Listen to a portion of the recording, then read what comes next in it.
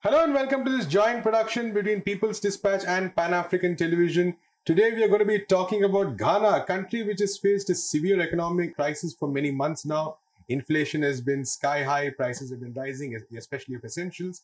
In the meantime, the government has now, that is on the 13th of December, signed an agreement with the International Monetary Fund for a loan of $3 billion US. Of course, the deal has to be approved by the IMF's board in Washington. But this is Ghana's 18th deal with the IMF. And we do know that Ghana is not alone. A number of countries across the world caught in the IMF web, so to speak. Every country has its own unique situations, but many countries are also quite similar. So to talk more about this, we have with us a very special guest, Kwesi Pratt Jnr., General Secretary of the Socialist Movement of Ghana. Thank you so much for joining us. Thank you. So first of all, my question is about this deal itself before we go into the deeper economic questions. How do you think Ghanaians are responding to the news of this deal? It has been in the works for a long time, a lot of discussion about it. What has been the response now that it's been finalized? Well, nobody believes that this is the solution to the hydra-headed problems that confront the Ghanaian people. The president himself doesn't believe that there's an answer to the economic crisis. Nobody believes this. He himself has been talking about the need to fundamentally restructure the Ghanaian economy because he sees the problem as a structural problem. The opposition has insisted that this is no solution to the Ghanaian problem and so on. Now, what is happening is that something has to be done. They quite don't know what to be done, so anything must be done in order to deceive the people. And that's why they've come up with this so-called deal, which is going to give us $3 billion over a 3-year period, and for which government has to implement a number of very, very harsh measures and so on. Now, for me, one of the things which is most significant is the fact that this is the 18th time that Ghana is going to the IMF. We've gone there 18 times, and every time we go there, the problems remain unsolved. In 1983, we went to the IMF and the World Bank, and we reached a staff-level agreement as we have reached today. Eventually, the board of the IMF and the World Bank approved, some arrangement for us, the structural adjustment program and so on. What was the effect? In less than 3 months, 300,000 workers lost their jobs. We had to privatize more than 400 state enterprises. In the end, cumulatively, the Ghanaian cedi has been devalued by more than 30,000%. We privatized social services like health and education and so on. I mean, had clearly very disastrous consequences for people. That model has not changed. That is the new model, neoliberal path to economic development. Always comes with more disaster, more hardship for the population, and we are not expecting anything new. Now, for us to reach this stage, government had to take a number of measures. One of the measures was to increase the value-added tax by 2.5% or thereabout. Government is insisting on what it calls a debt exchange program, which simply means that interest on government loans the government has taken from the private sector, from individuals and so on, would not be paid over a period of time, which is going to have devastating consequences on the pension schemes of workers in the public sector and so on. In addition to that, there's a freeze on public sector employment, which means that the unemployment problem is not going to get solved and so on. So people are generally very, very apprehensive. People know that this is not a solution. They know it's going to bring about more hardship, and it appears that sections of the society are mobilizing for mass action. The Trade Union Congress, for example, has threatened to embark upon industrial action. The Trade Union Congress of Ghana has a membership of about 500,000 workers. The Ghana Medical Association has threatened. Ghana Registered Nurses Association has threatened. Various teacher organizations are threatening. It appears that if care is not taken, this country will be grinding to a halt very soon. Right. In this context, every time the IMF comes, the discussion about the IMF comes in various countries, the question everyone asks is, how do we get there? And we know that there's been a trajectory of policies. You mentioned part of the trajectory where earlier agreements with the IMF actually seem to have caused, it seems to have started off a process which has brought Ghana today. But one thing I believe you also, in one of our early interviews, you talked about, which is the fact that Ghana has a vast reserve of resources, some very valuable resources at this point of time. So often a question asked is that despite all these resources, how did the country end up in a situation like where it is today? So what would the answer be to that? Well, in our struggle for national independence, we had three clear objectives. First of all, we wanted the opportunity to determine our political structure, our political future, and so on. And we also wanted an opportunity, therefore, to elect our own leaders. But in addition to that, we wanted to struggle, to break from the colonial yoke and so on, primarily because we wanted to own our own resources. And we wanted to exploit these resources for the benefit of our people. These objectives of the independence movement have not been achieved. So we have built a neo-colonial economy which still makes it impossible for us to own our resources, and which still makes it impossible for us to exploit these resources to our benefit. Now, you're looking at a country like Ghana with a population of about 30 million people, 31 million people. And the facts are that Ghana is the second largest producer of cocoa in the world, the whole world. Ghana is the sixth largest producer of gold in the whole world, and recently Ghana became the largest producer of gold in Africa. Ghana has bauxite, iron, it has oil, it has gas, it has vast amounts of water resources with rivers crisscrossing the country and emptying into the Atlantic Ocean. We are bordered on the south, actually, by the Atlantic Ocean.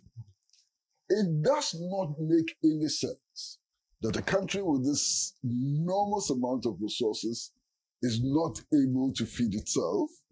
A country which exists in the tropics, which actually lies on the equator, is not able to feed itself. It simply doesn't make sense, And it doesn't make sense when we are told that gold resources can be used, to back up the national currency. Russia has used it effectively over the last couple of months and so on. And yet our currency is one of the worst performing currencies in the world. I mean, all of this doesn't simply make sense. What is happening is that all of these resources that we have are currently not owned by the people of Ghana, and they are certainly not being exploited for the benefit of the people of Ghana. And one of the areas we can look at is gold. I mean, if you look at the gold industry in Ghana, you would marvel. First of all, we are giving huge tax holidays to gold mining companies. Mm-hmm. I mean, recently, Dr. Samdona, who was the first chief executive of Anglo Gold Ashanti, actually told us that Ghana has no interest in the largest gold mine in the country, one of the biggest gold mines in Africa, Anglo Gold Ashanti. We have no interest at all, you understand? And we have also signed very ridiculous agreements with some of these mining companies. And one of the most ridiculous agreements you sign with the mining companies is what they call the Foreign Exchange Retention Agreement. Now, under this agreement, mining companies are free to retain sometimes up to 98% of the value of gold exported from Ghana outside the Ghanaian economy. Why would we not run into this kind of trouble? We certainly will be running into these kinds of trouble if we do not take measures to own these resources and to exploit these resources for our own benefit. Now, again, I think it's important for us to understand in clear terms that the primary objective of private capital is to double itself. The primary objective of private capital is to make more profit. Right. Private capital is not interested in improving nutrition. It only improves nutrition or contributes to improving nutrition if that would increase its capacity to make profit. Private capital is not interested in improving the standard of education if it is not going to contribute to maximizing profit and so on. So the profit motive itself is a disincentive to the mobilization of our people to resolve the concrete problems that confront us. And I think that's important for us to begin to move away from this capitalist mode of development, to move away from this neoliberal agenda, which increasingly continues to impoverish our people. Absolutely. In this context, also just quickly wanted to ask you about debt, because that seems to be one of the factors which is cited in many reports as a crucial problem that is affecting Ghana. So could it also tell me a bit about why the country seems to be in such massive levels of debt? Well, the levels of debt are shocking. We owe so much to the extent that now we need to expend more than 100% of total national revenue on 3 line items: debt servicing, debt repayment, and public sector emoluments. Right. And these 3 items require about 120% of total national revenue. That's an impossibility, you understand? So the hole keeps getting deeper and deeper, and we are still digging, we are still acquiring more loans. Under this so-called agreement with the IMF, they are supposed to be giving us $3 billion over a period of 3 years, but it's not a gift. We have to pay for it, you understand? So we are just increasing the debt. Right. Huh? Now, how come that the debt keeps growing? The debts keep growing because we are not engaged in any sensible production. We are not producing anything. We are importing toothpicks. The elite in our society no longer drink Ghanaian water. They import Ghanaian water. We are importing our clothes. We are importing vehicles. We are virtually importing everything that our people depend on. That's not production. Okay? So the pressure on the local currency increases all the time because you need more dollars to bring in biscuits. You need dollars to bring in soft drinks. You need dollars to bring in second-hand clothing and so on. There's massive pressure on the city. And we are not producing anything because, so anytime the city goes under pressure, we borrow in order to strengthen the city. You understand? Anytime we need more rice, we borrow to produce rice. And rice production is one interesting area. This country, all the 16 regions of Ghana have tremendous potential for producing rice. You understand? And the nutritionists even tell us that locally produced rice is far more nutritious than imported polished rice. Right. And yet, we are spending billions of dollars per annum bringing in rice. It simply doesn't make sense when there are favorable conditions in the country for the cultivation of rice. You know, and it goes with all others. I mean, we are in the tropics, okay? The rainfall pattern is good. We are okay. Do you know that we are the third largest importer of tomato paste from Germany? When we have better conditions in our country for the cultivation of tomatoes than Germany. Guinea fowls, which is a Ghanaian delicacy, I mean, it's a fowl which has very little fat, you know, and so on. Ghana has now become dependent on Denmark for the importation of guinea fowls. You understand? We are importing eggs. We are importing tomatoes from semi-arid lands and so on. Simply doesn't make sense. We built the Akosombo hydroelectric project in the early 1960s and created the largest man-made lake in the world, okay? The Volta River flows all the way from Burkina Faso through all parts of Ghana, creates the largest man-made lake in the middle, and pours into the Atlantic Ocean. And we are importers of fish. We are bordered on the south by the Atlantic Ocean, and we are importing fish.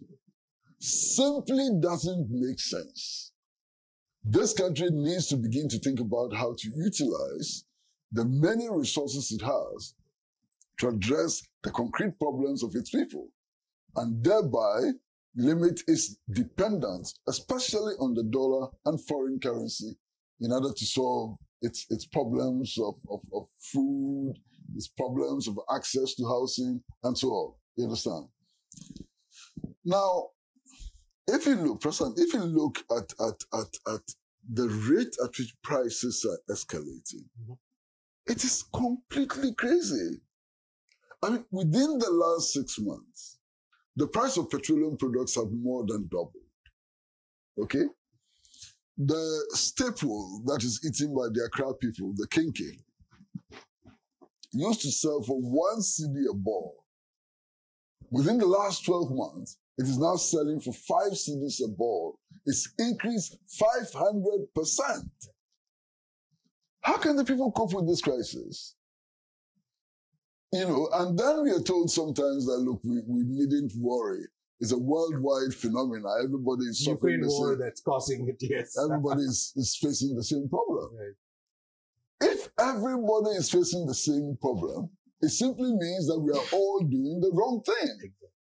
The fact that everybody is facing the same problem doesn't make what is happening in Ghana right. Absolutely. And sometimes we are told that the problem is caused by the Russia-Ukraine war. Can you believe that Ukraine, where the bombs are falling, its currency is doing better than the Ghanaian currency? So that's a useless excuse. They should stop telling us about the Ukraine-Russian war and so on, because in Ukraine, which is receiving the bombs, is doing much better than we are doing. It simply doesn't make sense. Absolutely. And then we are told that COVID-19 is also responsible for the current crisis and so on. Is COVID-19 the reason why we have signed the foreign exchange retention agreements with the mining companies? Certainly not. COVID-19 is not the reason why our interest in our own mining operations is zero. COVID-19 is not the reason why we are dependent on Germany, you know, for our tomato needs. COVID-19 is not the reason why we are not using the Akosombo Dam to farm fish. COVID-19 is not the reason why we are not getting maximum benefits out of the cocoa industry, the second largest producer of cocoa. And look at the poverty around us. COVID-19 simply cannot explain this condition. Absolutely. Right. So finally, of course, a question I ask almost every guest who comes on our show, it's basically that you analyze the problems that lead to it. One interesting aspect about many countries which are in a similar situation is that both the ruling party and the opposition seem to be in almost a bankruptcy or a crisis of alternatives, because both of them, of course, criticize each other, but finally they both end up going to the IMF for perpetuating the same policies. So from the perspective of the left in Ghana, from the perspective of many of the movements you were talking about earlier who have been, you know, raising slogans, who have been sort of expressing their opposition, what might be some of the concrete steps that might help alleviate this crisis at this point of time? You're right. I mean, all the governments have gone to the IMF and the World Bank, and at any given time, the opposition has said no to IMF and World Bank. As soon as they come to power, they've cleared the path towards the boardrooms of the IMF and the World Bank. Indeed, the current government in Ghana said that it was unpatriotic to go to the International Monetary Fund. In fact, they actually said that it would be reckless to go to the International Monetary Fund and so on. Now they're in power, they're also headed to the IMF and so on. So there's a certain level of insincerity when it comes to these parties which alternate, you know, in government and so on. Now, clearly, these governments do not appear to have any answer to the problems that confront our people. Right. They've been doing this for 60 years. This is the 18th time you're going to the IMF. And you know the popular saying by Einstein. I was thinking of that one. The popular saying by Einstein, that if you keep up doing the same thing all the time and you're expecting different results, you need to have your head examined. Now, we've been doing the same things for 60 years and we're expecting different results, right, which ain't going to happen. You understand? So we need to think anew. And if we need to think anew, the formula we have to adopt is to find out what we have. Mm-hmm. How to maximize, you know, income, how to maximize the benefits of what we have in order to address the concrete problem that faces the Ghanaian people. How to make sure the Ghanaian people have food on the table, how to make sure that access to education improves, how to make sure that when our people fall sick, they get treatment and so on. This is how we have to approach the economy. The economy is not about figures. It's not about the gross domestic product. It's not about per capita income. It's not about debt to GDP ratio and so on. Right. The economy ought to be concretely about the lives of our people, how to improve the lives of our people. And if the economy is doing well, citizens must feel it. You know, the contentment of citizens must be the measuring rod when it comes to looking at the national economy. And I am convinced that these bourgeois political parties and so on have no solutions at all. And I'm happy that general mobilization in Ghana appears to be getting a boost. Organized labor is mobilizing. All kinds of fronts are mobilizing. I think it's time for the left movement in Ghana to clearly identify with all of these movements which are agitating for a better and new option to economic development, and to participate in these struggles until we get to the point where we shall begin to look for indigenous solutions to our problems, not solutions which end up increasing the wallets, you know, of those who sit in the boardrooms of the multinational corporations in the colonial metropolis. Absolutely. And I think it's possible. I think ultimately we shall emerge victorious in this battle against underdevelopment and neoliberalism. Absolutely. Thank you so much for speaking to us. Thank you. So there we have it, a tough couple of months and even years maybe ahead for the people of Ghana. And many other countries, like I said earlier, facing a very similar situation as well. The ruling class might tell all of us that there really is no option.